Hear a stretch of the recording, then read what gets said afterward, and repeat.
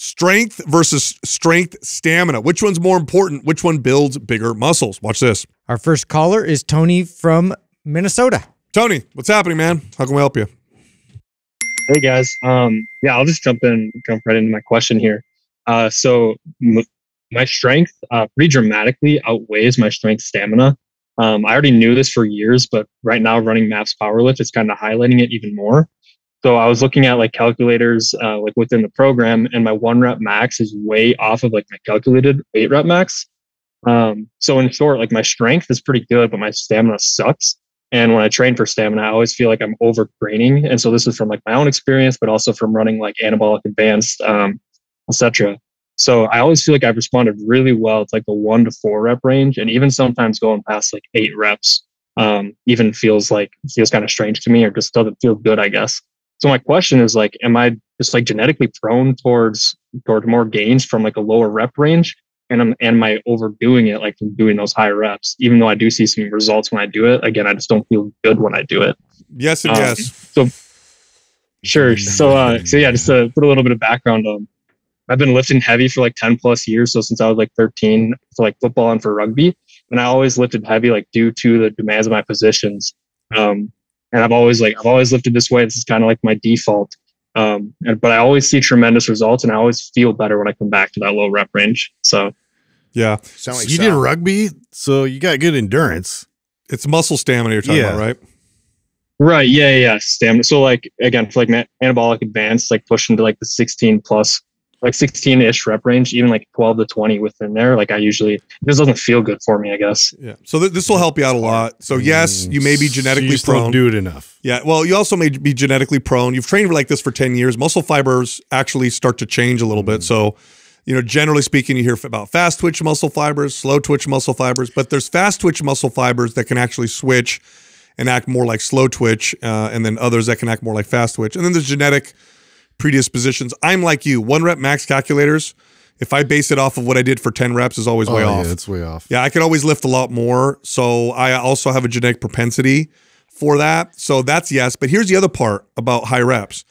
Volume is sets times weight times reps. So to give you an example, let's say you did a bench press and you did a set of 300 pounds for 2 reps.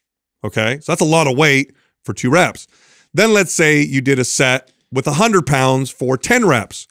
And you think, 100 pounds for 10 reps, that's no problem. You actually did more volume if you do the math. 10 times 100 is 1,000. 300 times 2 is 600. So higher reps, if you keep all the sets the same and everything else, the volume tends to be much higher. So what's probably happening is you're probably doing too much. So either lower the weight down and go easier, or what I do is I lower the volume. I end up doing less sets when my reps are higher and I feel better, because I did the exact same thing as you. I'd go to higher reps and I would look at the total sets as the volume and be like, I'm doing the same sets, but my God, I feel like I'm just wasted. And so I had to lower the volume and match it or get close to what I did before, and I was totally fine. Don't lie. You haven't done over 10 reps since 1997. You got to scale it way down. That one time. Yeah, I mean, sure. I can identify with this too, and so I don't know. I guess I don't really lean too much on the genetic propensity towards a lot of that, and when you can, in fact, kind of alter that a bit by the way you train and staying in that focused adaptation for an adequate amount of time for your body to actually respond better to that. I know for me personally, it's just like I'll avoid it. So me going back to it, it sucks, and I'll suffer my way through that style of training. But too, like fast twitch movements, like so rugby, you got a lot of fast twitch movements. You're sprinting constantly, so you can sprint for a good amount of time. So you're like your work capacity is up there. Like you have the ability there. I think it's more just the amount of time you've placed in that direction in terms of those types of lifts for that many reps. Yeah, that's the silver lining here. Is this is where the gains are, bro? Yeah, I mean that's the silver lining in this is that it's an opportunity for change. It's hard. You suck at it. We all have something like that in our training. There's things that we already gravitate towards, but where the most gains lie are the things that you're not good at or you don't like doing. And so, I mean, my suggestion would be to lean into that. lean into it, stick with Sure. it for a while. Don't bail on it. Like after just doing it a few weeks, like If you feel overtrained and like you don't feel good, cut the sets. Yeah. So typically Cut what the I'll volume do down. when I bump the reps is instead of doing 3 sets, I'll do 1 or 2. And then that typically Yeah. for me makes up the difference. But Adam's right. This is the gains. If you train like this for like 4 weeks and you get the right amount of volume, that's going to be the key. You'll build muscle. You'll actually see some serious muscle gains. Then when you go back to your low rep training, it'll be fun. Yeah. So when I was running anabolic advanced, I know there's like the optional sets within there, but I was peeling back even from the not optional stuff too. And I still felt like I was maybe over pushing it a couple times. I had to for sure throw those deload weeks in there. But I still saw some pretty good results from it. And then again, switching back to power lift, I like seeing really good results right now. And I just feel better with it. So yeah, it's probably a volume thing. Yep.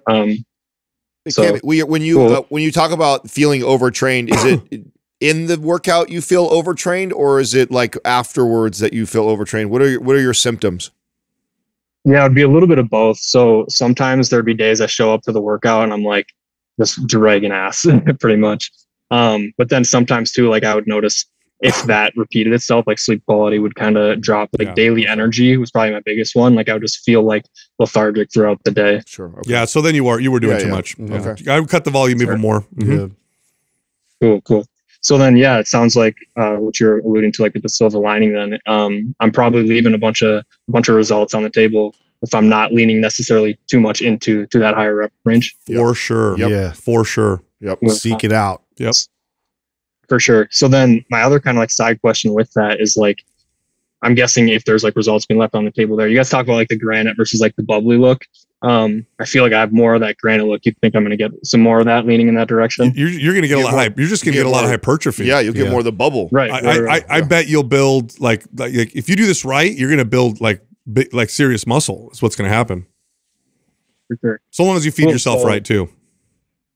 Right. Yeah. And that's the big thing that for years I was under eating. And then obviously from like listening to your guys' show, I had to get over that mental hurdle. But so yeah, for years I was under eating. And then for the last like 6 months, I've been like in an actual bulk. And it's like the first strength gains I've seen in years. And it's been freaking awesome. Awesome. So Good. How old are you?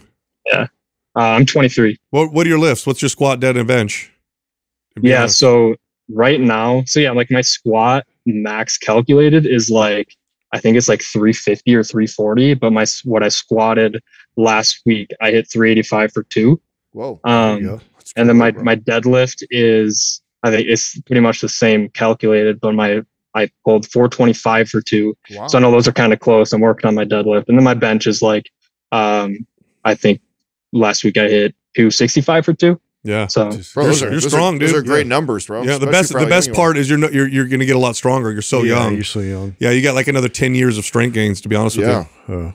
Doing good yeah, though. that's good to hear. Because when I was in high school, I was lifting kind of like an ox, and I was a lot bigger. I played like lineman, so I was lifting a little bit more weight then. And I've been like this constant battle trying to get back to that. But your guys' advice throughout the years has been helping out a ton with that. So, Awesome. Yeah. No. Doing Awesome, Doing brother. great, man. Yeah. Thanks for calling in, man. Yeah, for sure. You guys mind if I just add one more little piece I wanted to No, mention? go for it. Yeah. The obligatory thank you as always, but I wanted to throw this in because you guys have like literally changed my life. For background, for a little bit of context, I went to school to be an engineer, and because although like health and fitness, exercise, whatever has always been my passion, I never thought I could like make a living out of doing it. But I kid you not, on my first week, like on my commute to work at the first week of my engineering job, I was listening to you guys per usual, and then a girl came on her show and she said that she had left her engineering job after like several years and she was never looking back. And even just from listening to it then, I knew in my gut that I would end up being me, and I just didn't know when. So for the longest time, I considered NCI and jumping on board with them. And after, like, long story short, after tons of investment in them, I actually left my job in April. So now I'm a full-time coach, and I've literally never been happier. So I just want to say, like, I can't thank you guys Yeah. enough for like giving me the knowledge, the confidence, and the tools just like to do what I do today. Excellent. Amazing, And, like, dude. Yeah, and when people say like most of what they learn is from you guys compared to like certifications, like I completely agree with that. Your guys' content is obviously best in the industry, and everything stems from you guys. So I'll thank, or I'll pass on my clients thanks to you, because a lot of their results are coming from you guys too. So Appreciate it. You guys have literally changed my life. Oh, that's great, man. I appreciate you saying that. Thank Thank you, you so bro. much, brother. 100%. Thanks, guys. Take it easy. I was going to say, oh, crap. You went from making good money to crap money, but he's with NCI. So you're going to teach him how to build his business. So I'm not worried.